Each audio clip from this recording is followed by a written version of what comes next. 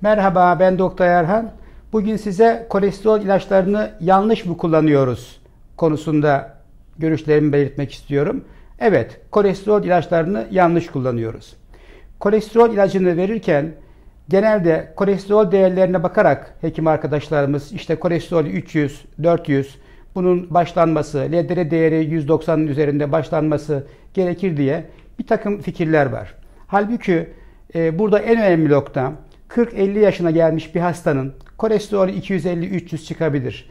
Biz buradaki problem şu, kolesterol ne yapıyor? İddiamız ne? Kalp krizi yapıyor, beyinde felç yapıyor. Peki bunu nasıl yapıyor? Kalp damarını tıkayarak buna plak diyoruz ya da boyun damarlarında plak olup bu plaklar koparak beyne gidiyor, felç yapıyor. Kalp damarındaki plak koparak kalp krizi oluşturuyor.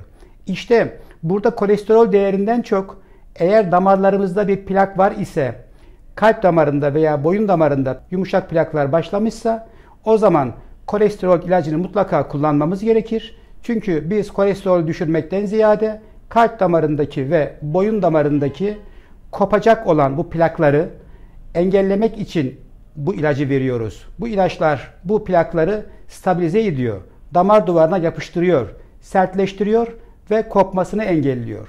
Bu özellikle kalp damarlarındaki olan plaklara Amerikalılar dul bırakan plak demekte. Biz ise öldüren plak diyoruz. Bu plakların kopmasını engellemek için veriliyor.